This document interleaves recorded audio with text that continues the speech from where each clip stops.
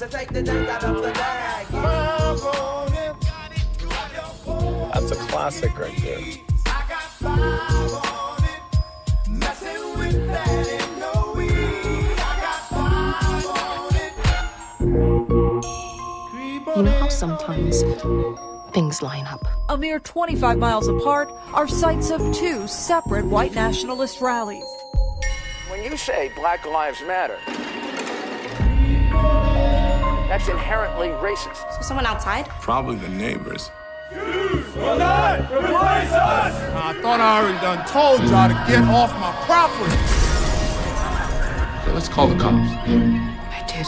Major breaking news tonight. President Trump has in fact pardoned former Arizona Sheriff Joe Arpaio. On the campaign trail, you called yourself a nationalist. That's such a racist question. I got the white supremacist, neo-Nazi, I got them all in there, let's say. Republican Congressman Steve King defending what he called the culture of America. I own guns, and no one's taken away.